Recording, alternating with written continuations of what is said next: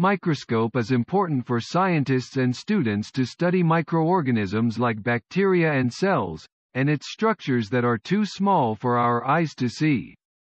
They use different types of microscopes like a compound light microscope and an electron microscope. Let's learn how to use microscopes, here on Science 101. Like biologists, we have to have a specimen to observe under a microscope. A specimen is anything that we want to study. It can be found anywhere, like allium cepa or onion in our hair.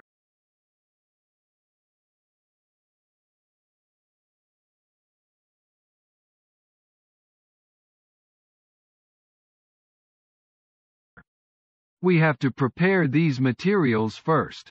Cover slips, slides, specimens like onion, hair and a cutout of letter E, from a newspaper, tweezers and lastly as water.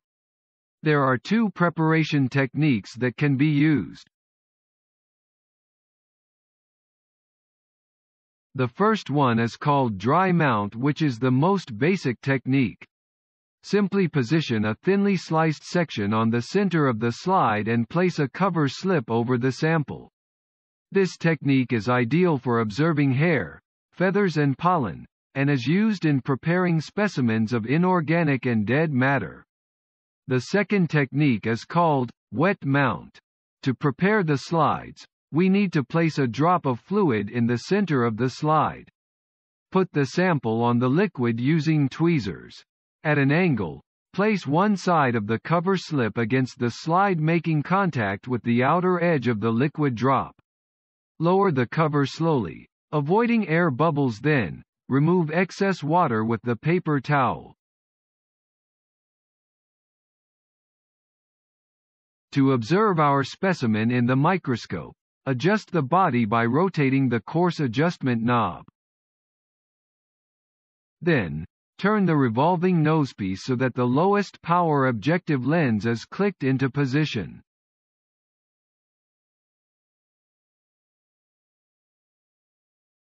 Place the glass slide containing the specimen on the stage directly above the center hole and fasten it with stage clips. We are going to use the prepared slide of onion. Look through the eyepiece and adjust the mirror to find the field of view of the microscope. You can also adjust the diaphragm if it is too bright. Lower the body tube slowly, while looking at the eyepiece. Make sure it will not touch the prepared slide to avoid breaking the cover slips. To have a sharp focus, turn the fine adjustment knob until you can see it clearly. If you want to have a bigger image, change the objective lens by rotating the nosepiece. If the image becomes blurry, you can adjust the focus using the fine adjustment knob. Now, let's do the same on our letter E slide. First, rotate the coarse adjustment knob to adjust the body.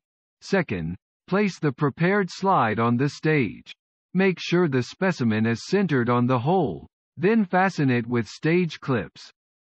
Fourth, look through the eyepiece and adjust the mirror to find the field of view of the microscope. Slowly lower the body by using the coarse adjustment knob. Turn the fine adjustment knob until you can see it clearly. How do you compare the image on the microscope to the actual image of letter E? Here are other examples of specimens under the microscope. Hair strand and muscle cells. After you use the microscope, do not touch the glass part of the lenses with your fingers. Use only special lens paper to clean the lenses. Always keep your microscope covered when not in use. Always carry a microscope with both hands. Grasp the arm with one hand and place the other hand under the base for support. A compound microscope uses lenses to magnify a specimen. It has an eyepiece and objective lenses. Every objective lens has its own magnification power. If we use these two together, it can produce a bigger image under the microscope.